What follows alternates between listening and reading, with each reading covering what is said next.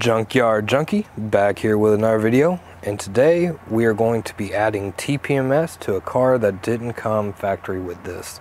So you may be asking yourself, what is TPMS? TPMS stands for Tire Pressure Management System. What it does is if your tires get too low, it will warn you, it will give you a TPMS light. That way you can fill them up and all this. So it's a good idea because you don't want to run around on, underinflated or overinflated tires. So it's a great system to have on any car. I don't care if it's an older, 1990 Honda Accord. It's a good thing to have. Also, another reason that you want a TPMS system in your car is because if you are driving on underinflated or overinflated tires, it will cause more wear and uneven wear. So you're gonna have to spend more on replacing tires. TPMS was not always a standard feature. Actually, it didn't even come to be until 2008 with the Tread Act. This was after a bunch of rollovers with Ford Explorers and Firestone tires. So any car after 2008 will have TPMS. It's kind of like how they switched to OBD2 in '96 and how now they are switching to where all newer cars will have reverse cameras. But maybe you can't afford a car that's 2008 or newer. That shouldn't stop you from being able to feel safe and secure in your car because you don't want underinflated tires. It'll wear them out quicker. That's going to cost you money, or it can cause wrecks. So with this product, hopefully it's going to be a good product and it's going to be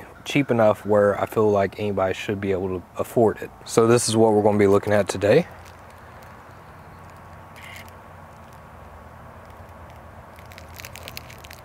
Don't quote me. I believe it was $40. It might have been $30. I don't see the actual manufacturer's name on there. This install for this is actually really easy and we're about to walk you through it now. But before I do want to give a sincere thank you for 1,000 subscribers. I didn't know if I could ever even reach that many. So I'm very, very grateful. That's a genuine thing from me to you. And as appreciation, I'm going to give one of these away to, anybody that comments on this video and that is subscribed. You will be entered in, and then I'll do a random drawing, and whoever wins it, I will message you or comment, get your email address or something. That way I can message you, and then I will send one out to you. Okay, so if we look here, we have an air leak alarm, a low pressure alarm, high pressure alarm, high temperature alarm, and solar charging. So we'll go ahead and open that up. So we open it up and see what we get here. And that's cool. So it does come with any tools you need. So you will not even need tools. You can just buy this one kit and be ready to go. So you do have the option to charge it up, which it's nice to have the option. But like I said, I'm very much for solar powered. That way you don't have to keep doing it. We got instructions.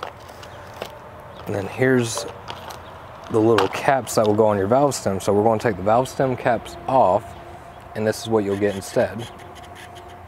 And actually it tells you RR, so that'd be right rear, right left, front right, and front left, FL.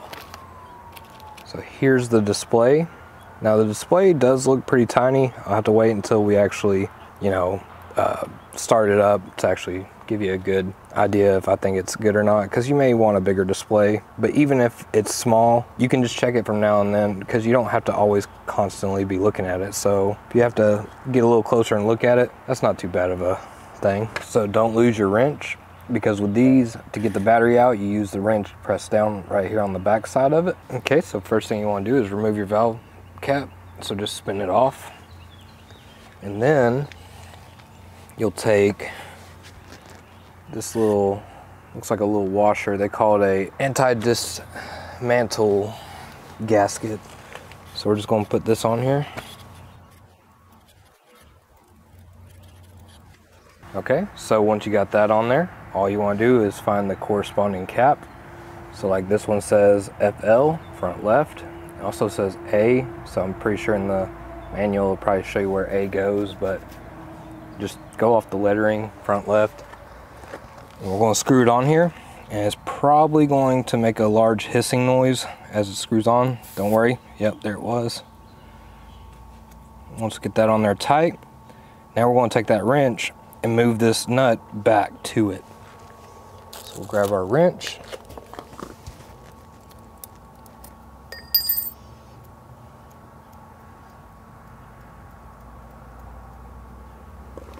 Spin it by hand first, just because it's easier.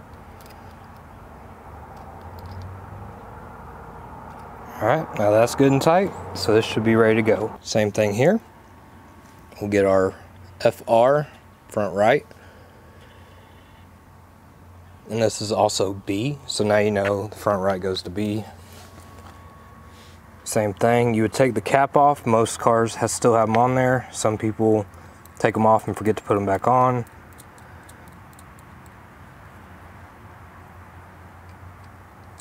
Now we're just going to screw it on there. I heard it hit. It's good and tight. Go back with fingers.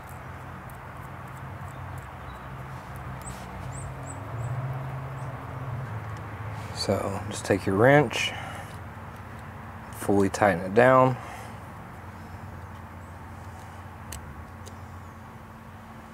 There you go. Don't go crazy with it. You don't want to accidentally rip your valve stem or something like that. So now on to the next one. Okay, so now once again, we'll grab our next one, which is RR, so right rear. And it's also labeled as C, but just like before, take your little anti-washer, whatever they want to call it, or gasket. This is going to keep it secure. Now we'll take this. You're going to hear it hiss. You may not, because my microphone cancels out a lot of background noise.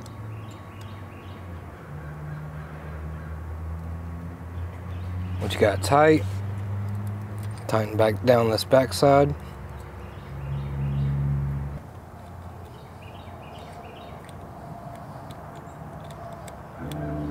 Depending on your rim, it may be a little weird to get back here. There we go. Okay, now we're at the final one. This has been an extremely easy install. Now you want to get RL for rear left. And it's also got a D on it, so if you're going off the letters, once again, put the little gasket on there.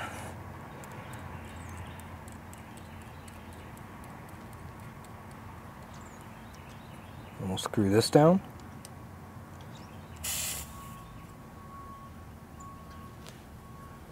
And then we will come back with this.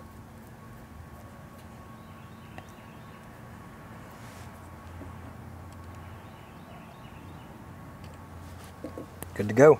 Okay, so it says to hold the right button down to turn on. There we go. And we are in bar. And if you want to turn it off, you just hold down this right button again. Okay, so I held down the middle button. It said pressure unit setting, and as you can see, bar is flashing. So we're gonna hit the right button. There we go. Now we're on PSI. Temperature unit setting. Now we got Celsius up there. Here in the States we use Fahrenheit. Tire height pressure alert value setting. Okay, for too high, 43 is fine. Tire low pressure alert value setting. And 29 for that is perfectly fine too. Tire high temperature alert value setting. That's pressure fine. Unit setting. Okay, so now we're just gonna hold the middle button. I think that'll take us out. Setting okay. Okay, so this is probably why you want to read the manual before you do this, but so where we already went ahead and installed them, you want to turn this on first, so that way it can detect them.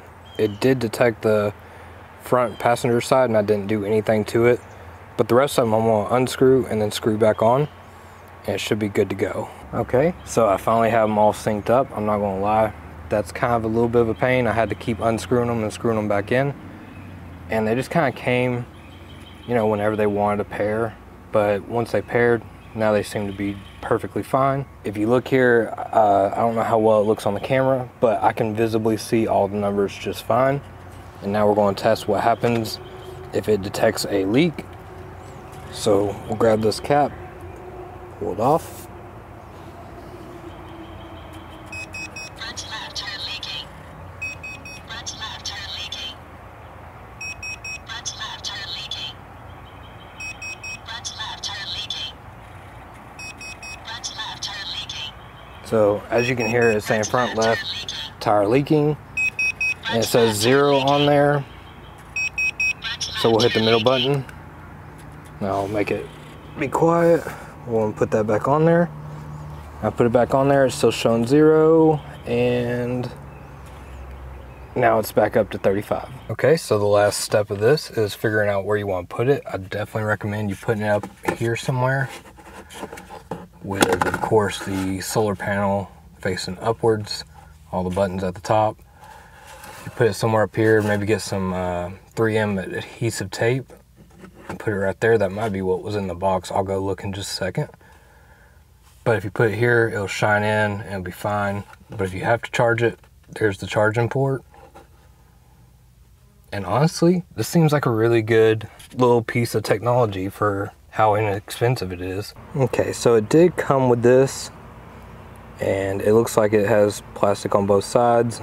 It's probably just sticky on both sides.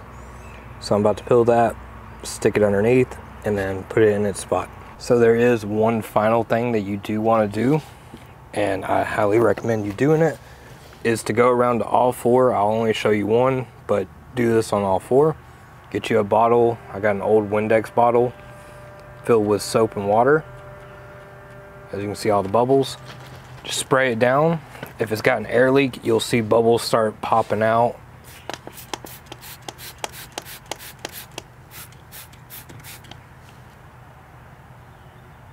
And this one has no bubbles, so we're good to go. I'm gonna do this for all 4, and you should do the same, because these can create a air leak if it's done improperly or if it's messed up itself. So it's always good to check. That way you don't get a flat tire trying to do something nice for your car. Final thing I want to say is, remember, I am doing the giveaway to give back to y'all for supporting me. Once again, I am very thankful. Just leave a comment and be subscribed to my channel. That way I can put all the people that comment into a random number generator, and whoever wins, I will go in the comments and ask for your email or some way to contact you. You just reply back and I will get in touch, and you can delete it after I contact you and I will get it sent to you. Thank you. And that's all there is to putting TPMS on your car. If you have any questions or comments, please leave them down below in the comment section. If this video was helpful, please give me a like, comment, share, and subscribe. Thank you.